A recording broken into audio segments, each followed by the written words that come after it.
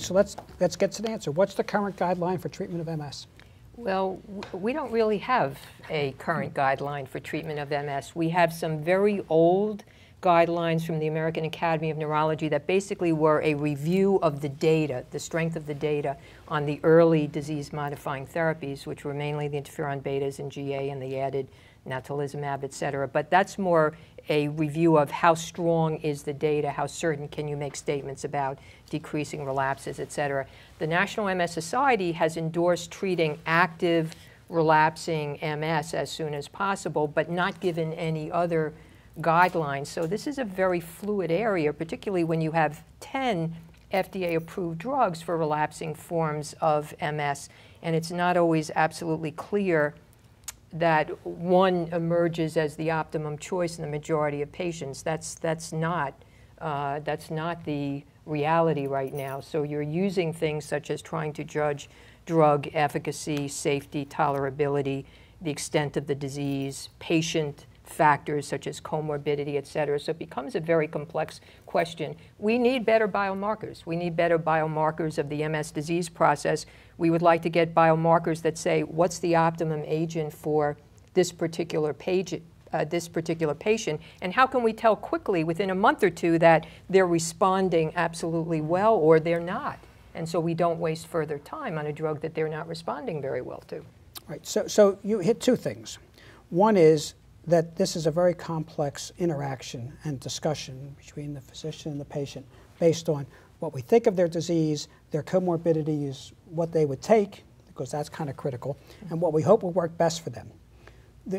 But the more important guideline, and this comes from the National MS Society, is that patients should be treated with active MS should be treated as early as possible. That's the guideline. They should be treated. And that they should have access to every agent because this is a complicated procedure. And I don't see a big problem with that. So tell me where there's a problem. You know, I think I can start there. I totally agree with you because physicians are treating individuals. And there is a need to individualize therapy to a point, especially in the absence of things like biomarkers or anything else that we can use to more properly tailor therapy.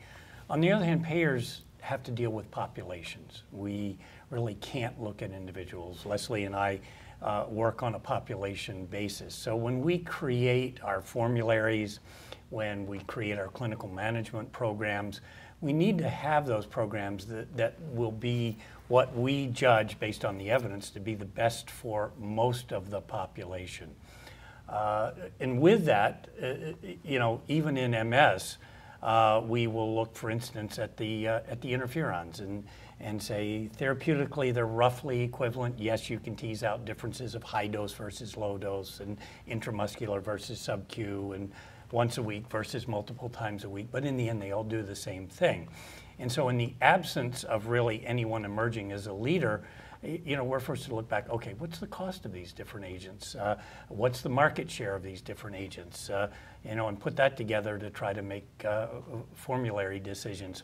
So one of the key differences between practicing medicine, which I did for a lot of years, and practicing population medicine, which I did for even more years, is you have to do a lot more generalizing in your strategies. You know, the cost of these therapies just make it impossible to just have open access to everything at any time.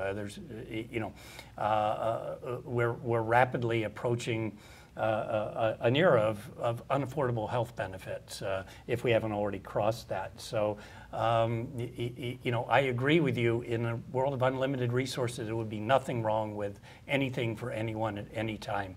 But we've actually crossed that bridge a long time ago. And just adding on, we absolutely agree with you that the patients should start as early as possible because I think everybody, I think, again, the data there is for the decrease in the acute attacks and the remittent relapsing phase. I don't think that there's not. And like you, as I said at the very beginning, that we definitely, you know, that inflammation, is it just as you said in one of the studies we've all read, you know, is there and problems, disease that occur from that? And yes, we all like it.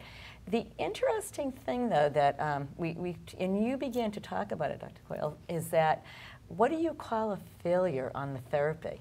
So we have had, and when you talk about open access, et cetera.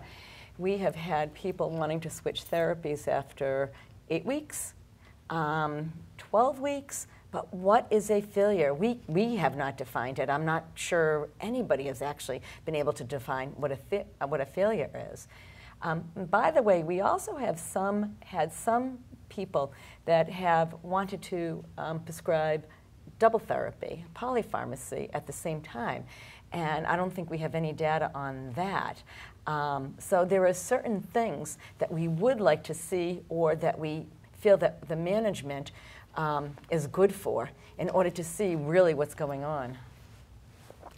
Failure? Well, so a treatment failure or a suboptimal responder, this is a very thorny issue. There have been articles written about it. There have been small consensus groups. Right now, there are no absolute guidelines. But there are some basic principles. So, for example, somebody that's on a treatment 8 weeks, you are just getting the effect of the drug at 8 weeks, okay? We know that. Okay, so they have to be on it a period of time. Most people would say you begin to, you give perhaps the first 6 months and then you judge. It doesn't mean that you might not intervene if they were having disease activity before that, but you would use a finite period of time. Then what do you judge? Well, number one, you have clinical parameters, relapses. So you're going to look at relapses. The most recent trials, the average relapse rate is 1 attack every 3 to 7 or 8 years. Yeah.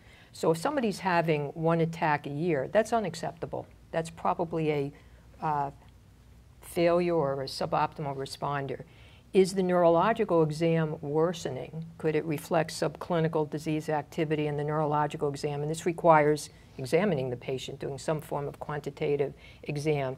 Is there steady deterioration in cognitive function that you can only attribute to MS? So certainly these would be clinical parameters that you follow.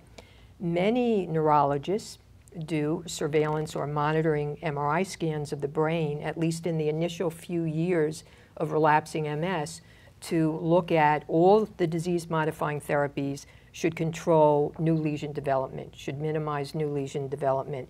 It gives you a dimension beyond the clinical, more sensitive in the early phases of relapsing. Are you basically shutting down lesion activity?